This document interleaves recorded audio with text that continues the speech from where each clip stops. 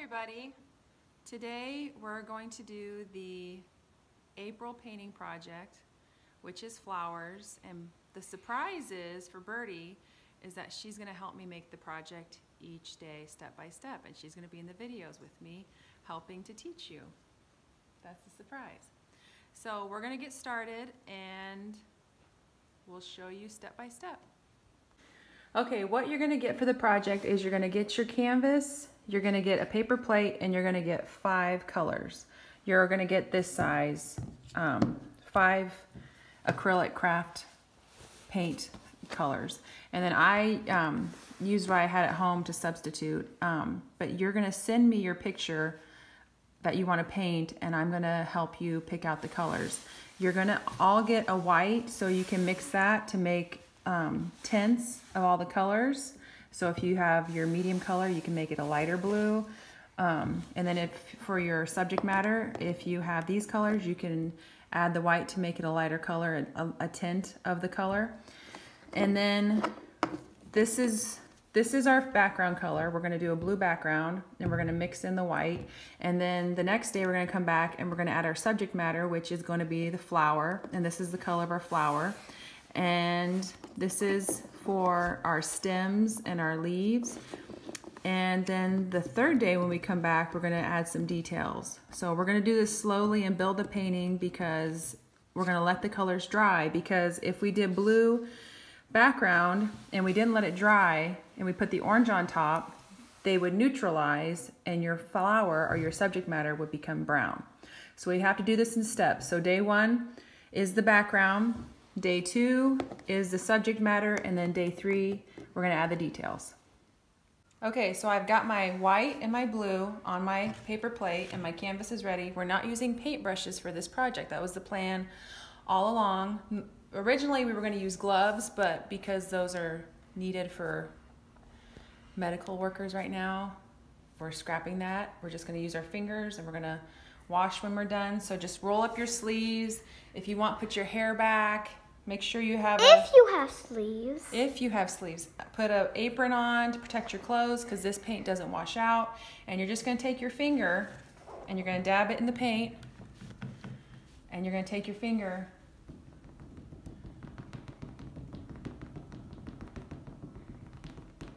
and you're going to apply the paint using your finger. And then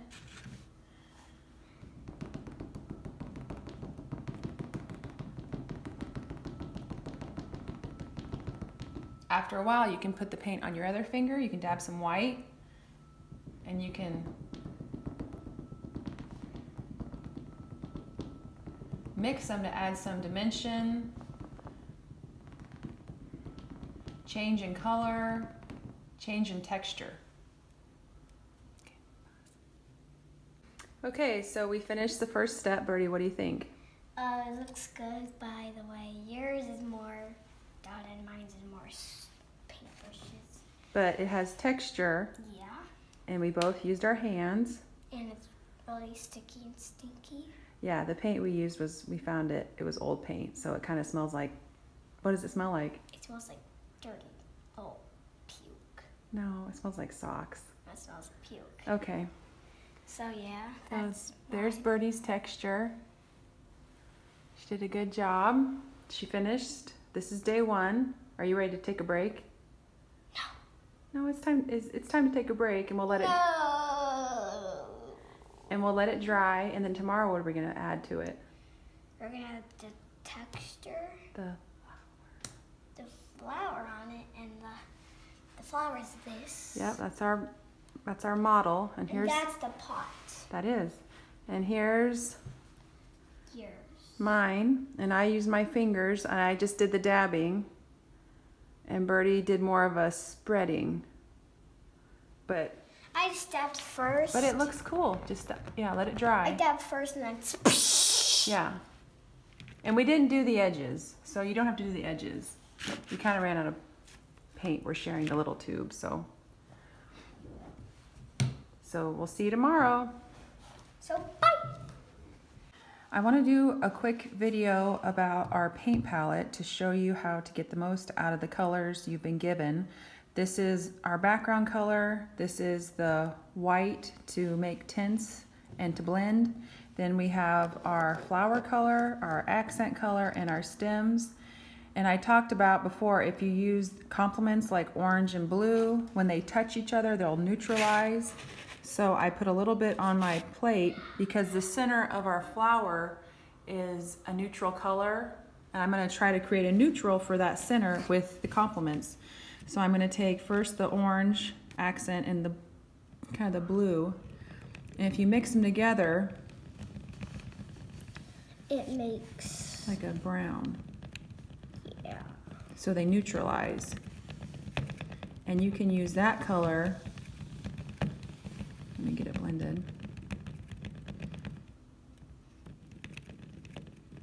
You can use that neutral color for the stem center when you get there. So even though you don't have a brown in your palette or in your paint palette, you can mix the complements to make a neutral. So if you had a yellow and then a lavender, those would mix to make a neutral, or a red and a green, those would mix to make the neutral.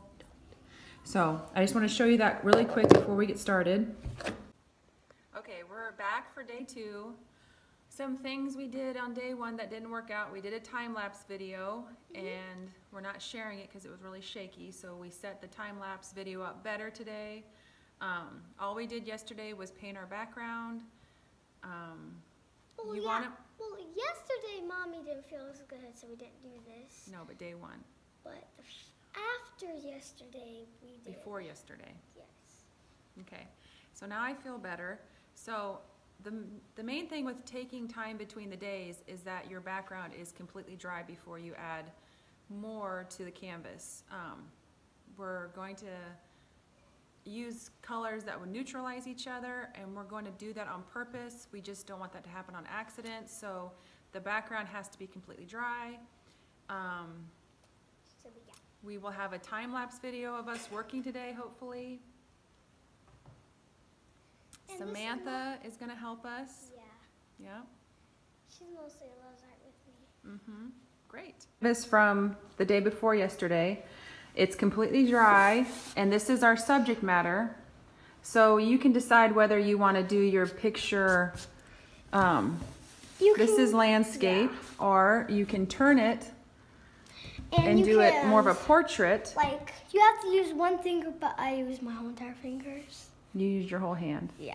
So I'm going to have mine, I'm going to put mine vertical. I'm going to make it portrait because my subject matter is really thin and tall. So we're going to get started, and I'm going to use my finger, and I'm going to use my finger.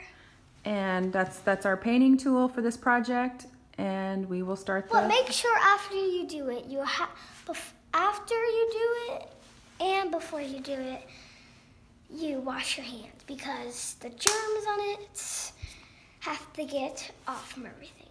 Okay. And your hands are going to be very messy when you're done. Okay.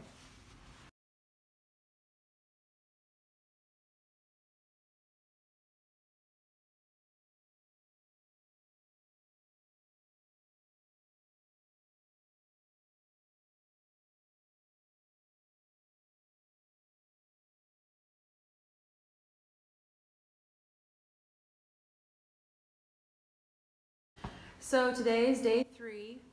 We're going to talk about what we both think of our project so far. This is the last day to work on it. It's great taking breaks when you're working on a project and knowing when to take those breaks, so you're happy with the result and you're not frustrated or overwhelmed or underwhelmed. So knowing when to take those breaks is important. The other thing I thought about with doing the finger painting with the Impressionist inspiration is that they used a lot of paint, and so because we're using our hands, our fingers, we're not using as much paint to get the effect, because our fingers aren't like brushes that absorb a lot of the paint and store a lot of it, and then we end up throwing it away because we clean the brushes. So we're using less paint by using our fingertips. So What do you think about your picture? What do you think you can add anything more to your picture? Well, I was gonna add the ground to it. Yeah. Make it like backgrounds. Mm-hmm. But since it's nighttime, I think I just like add like animals around it. Okay, but we only have the 5 colors, so you got to use the 5 colors. Tell everybody what you put on the top of your picture. What's at the top? What is that? I put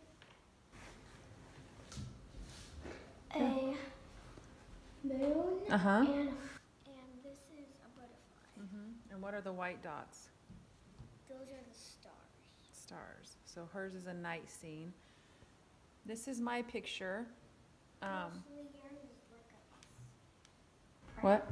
This is mostly like a price. Oh, this is my painting so far, and I need to decide the direction I want to stay, because doing flowers, they're radial, so when I finally put the stems on, it'll kind of anchor them. So I still have until then to decide which direction I want to put my canvas. I'm going to add the stems and the leaves, and I might add the pot. We'll see, but that's my finishing touches. And then I'm thinking about doing the sides. Hey Mom. If we have more blue paint left I over. like this way because like this stem could go to here, this stem could go to like here, and this stem could go like here. Yep. What about this way? That stem can go there, that stem can go there, and that stem can go there. Yep.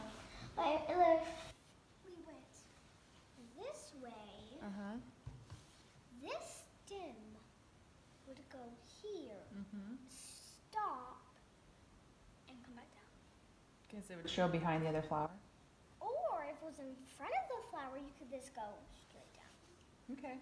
Yeah, the stem, put it in front of the other leaf or the other petals. And then it could blend in. Yep. Okay. So we've got some work to do. I'm going to do a time-lapse video, and we'll share our worked on them because they were like way too fast. We'll share our finished product and what we think of them, and we're going to get to work. Bye. Bye.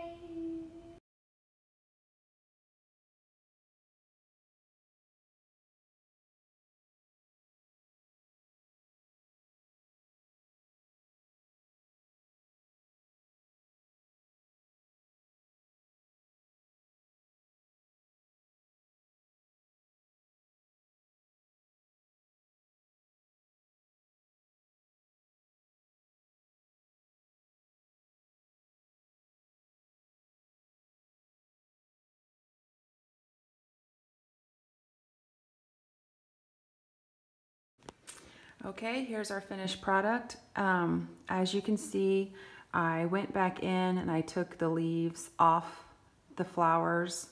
I felt like as big as these petals are and the direction that we're looking at them, it feels like they're towering, or we're laying down the grass looking up. So I wanted to get rid of all that in between and have really strong stems to hold the weight of the flower.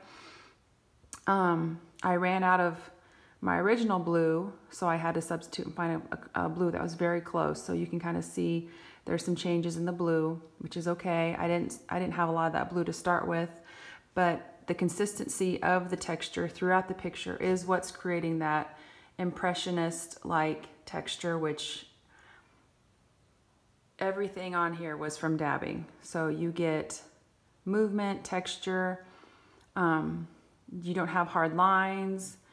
If you're close to the picture, see that texture?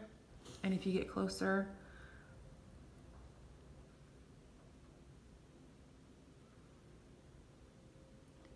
those soft brush strokes, sometimes they're aggressive, but just those brush strokes are what they were known for.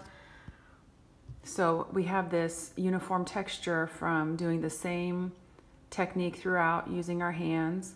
I'm really happy with it. I went through and softened my flowers a little bit more, but it definitely has that Impressionism inspiration. And I might go back and talk more about how they color mixed with complements so close together to create their paintings, how they neutralized the colors, but then they still had pops of color next to it, kind of like what we're seeing with the green, when you put the orange or the red on the green and it neutralizes, but then you have that vibrant solid color next to it, like that green right there in the middle. You got that solid green, but then you have the neutralizing, and then you have the mixing. There's another example. There's the bright orange red, and then it touched the blue and it neutralized. So I'm really happy with it. I'm glad I came back and took the leaves off the bottom. I think this is a technique I'm going to come back to. I like the texture. I hope you enjoy doing this project.